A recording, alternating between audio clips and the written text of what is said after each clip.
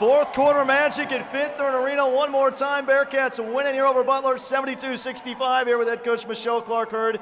I don't even know where to start. What a night. Yeah, it's incredible. This atmosphere in here was electric.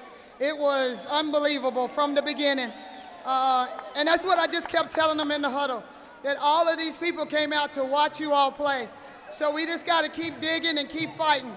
Again, it's always a game of runs. Really proud in how we always step up in the fourth quarter.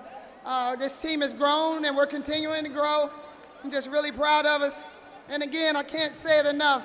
Thank you to everybody who came out, all the sports teams, everyone. We really appreciate it. This was an incredible effort from everybody around the UC community this week, and it certainly is appreciated.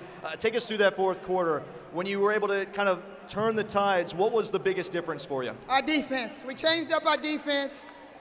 We went box and chase at one possession. Then we went zone. We were just trying to change it up. But we knew at the end, our bread and butter was we had to go back to our man. And so really proud of them for sticking with us in the game plan and what we needed to do.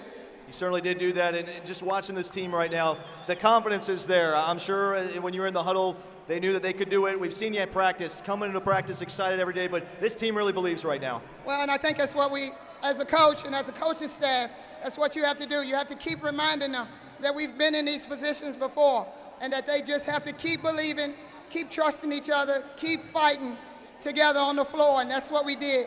Different people made big shots. We stepped up and made our free throws. We got stops on the other end. You can keep going, and that's what happened.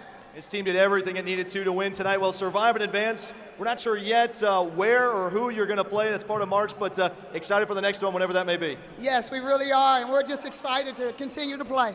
All right, well, we'll catch up with you to preview that whenever it may be. Coach, congratulations. Thank you very much.